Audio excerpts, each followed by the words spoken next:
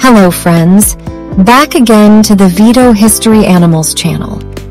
We will discuss about the animal ruler of the ocean, namely the shark, Superorder Selachimorpha. The existence of sharks was first discovered in the Ordovician period, to be precise around 420 to 450 million years ago.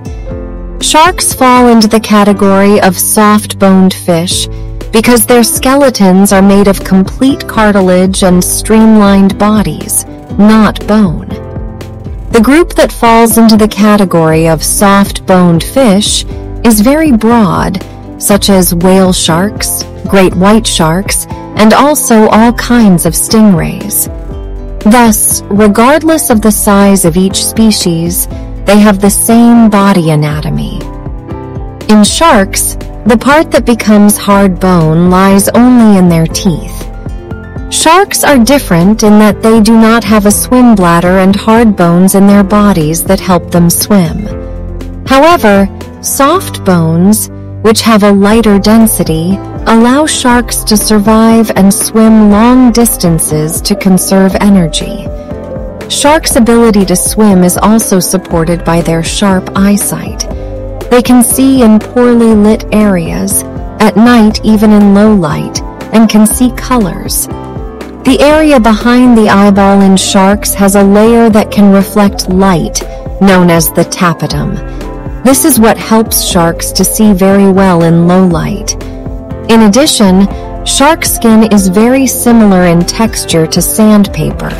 This is due to the fact that it is made of structures similar to small teeth called placoid scales. These scales point toward the tail and help reduce friction when the shark swims. The first largest fish in the world is the whale shark or whale shark.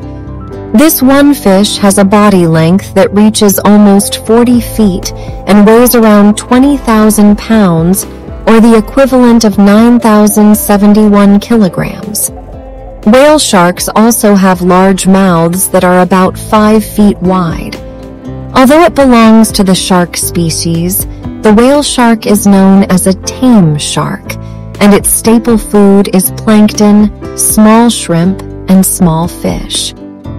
Reporting from AZ Animals, the great white shark is the most dangerous and most aggressive shark in the world because it has recorded around 333 attacks on humans, with 52 of them being fatal.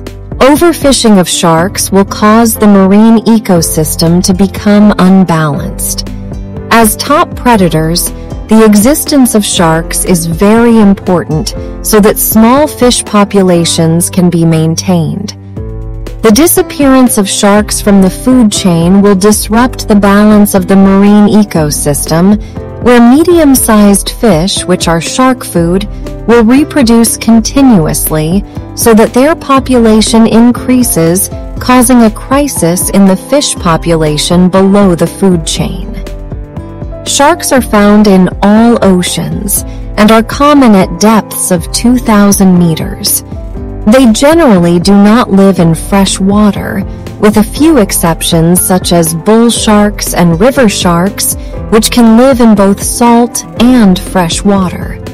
And sharks can survive for 20, 30 years.